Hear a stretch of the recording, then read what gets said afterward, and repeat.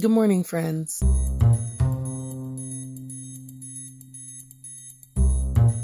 I'm going to keep it really real. I just spent my first night in this wilderness area, in the San Luis wilderness area.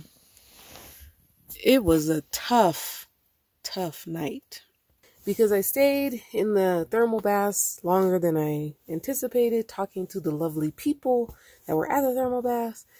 So I was racing here last night in my van to make it before dark because it's a wilderness area. So you want to not be trying to get your camp set up in the dark. And as I was driving here quickly, I was the only car on the road coming this direction. All the other cars are going the other direction. And I got like a strange feeling about it. I don't know. I'm not sure exactly why I was feeling the way I was feeling. But I do know that in the distance, one could see lightning over the sand dunes. I make it to my campsite in the nick of time, and I realize that I can't make it back to the spot that I had set up for myself. Like, I found a spot that other campers weren't at, and, you know, like, it was a spot I felt comfortable with, and I can't find it because it's dark, and I'm nervous. You know, I just have this, like, strange, nervous feeling. Now, all the RV videos I've ever seen say, if you are going to be camping or boondocking someplace, follow your intuition, follow your gut. Don't stay in a place that feels unsafe, even if you don't have a reason to think it's unsafe. But I'm like, well, I'm already here. I've already driven all this way from the swimming site. It's like 2 minutes to 9 p.m.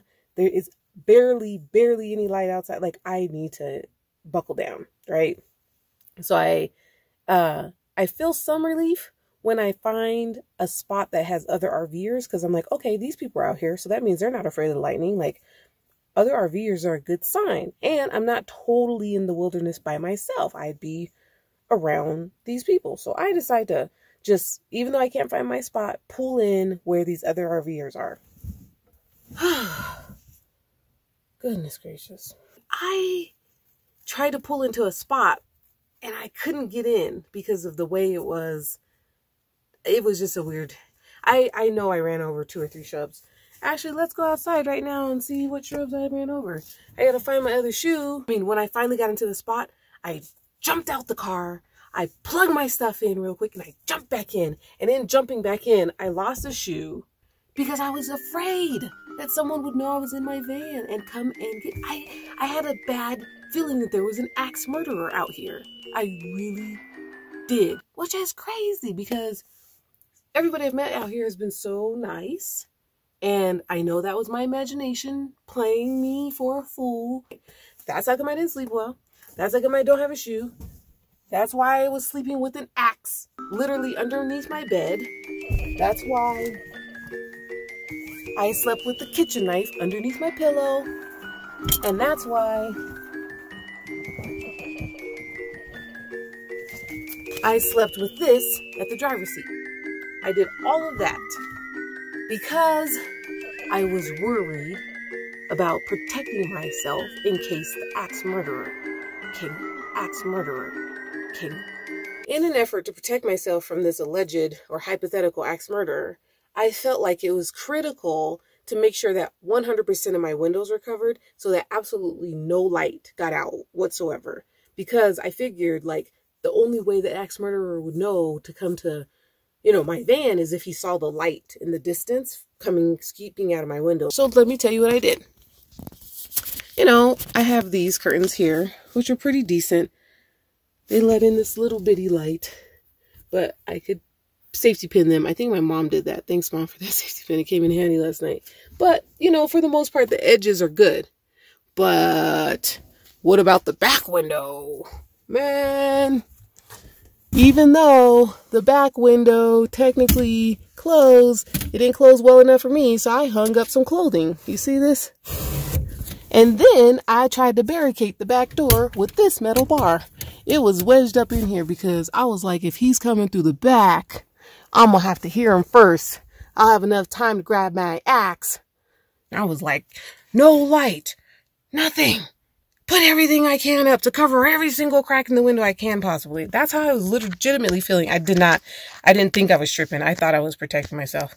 And I kept saying, like, just leave the campsite, go someplace. But then I didn't know where to go.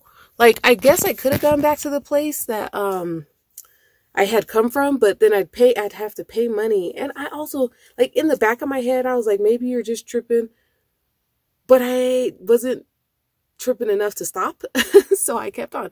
All right, now let's find my shoe and tell you the rest of the story. Found my shoe. It is right there. Let me show you exactly what I did last night. I sat on the axe. Gosh darn it. These things are sharp. So I ran outside and I plugged this into the box and then got back in the car. Well, you might be wondering, why is this here then if I did that? If I plugged it in and it should be outside? Well, because that lightning turned into a storm, a bad storm. Lightning, ding, ding, ding, ding, ding, ding, everywhere. Ding, ding, thunder, vroom, vroom, vroom, everywhere. That's not how thunder sounds. That's not how lightning sounds, but you get my point. It was loud. It was scary. Rain, you know, on the top of it was like, I was in a storm. And so I was like, oh man, I wonder if being connected to the to the outlet with an exposed cord, and the whole thing about RV protection during lightning storms that I saw from all of these blogs is that you want to unplug from shore power. That's what they call it, shore power.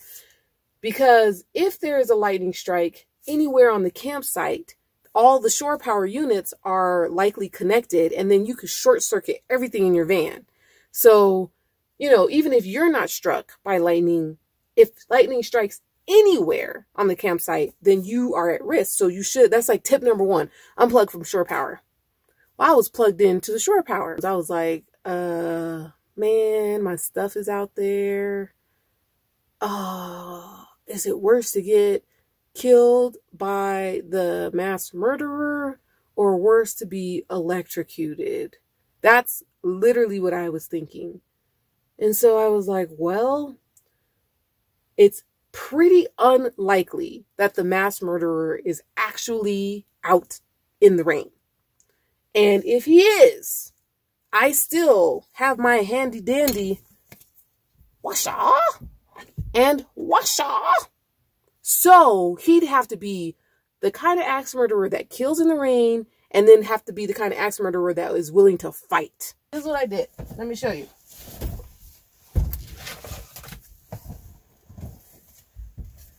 In the van seat, the front seat, pulling the cord. Then I shut the door and I leap back here like a fool, and my bed was made. So I leap, whoosh, trying to avoid the axe murderer. I was being really stupid. I was so scared that I was being that stupid. And that's how one flip-flop ended up there, one flip-flop ended back here. I don't know where anything else is. I was too afraid to cook, so I didn't. I was just eating hard cheese and uncooked sausage. It was a mess. Last night was a mess. So let's go outside so I can show you. Oh, I barricaded this door too. I barricaded as much as I could to make sure that this mass murderer would not get me. So this is the campsite. That's the bush I ran over. Yeah, I did run over that.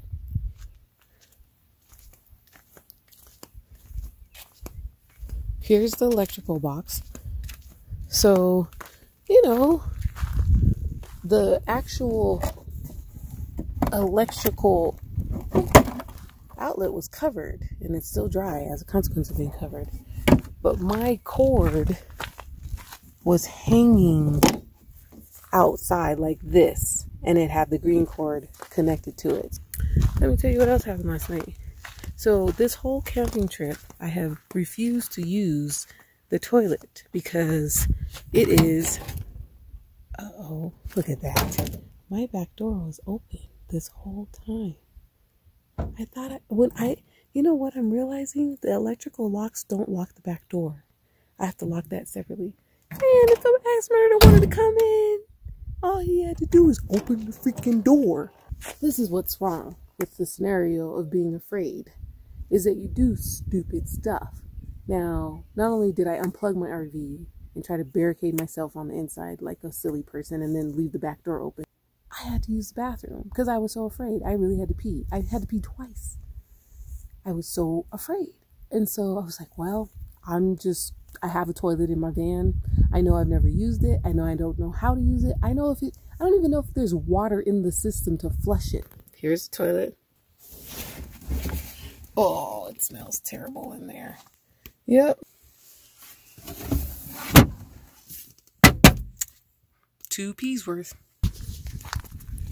This is why I didn't want to use the toilet. I wasn't sure if the system worked. And now I have literal sewage leaking out of the side of my van.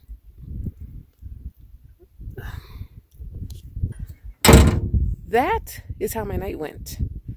I was being afraid, barricading myself inside of my camper with no power and live sewage.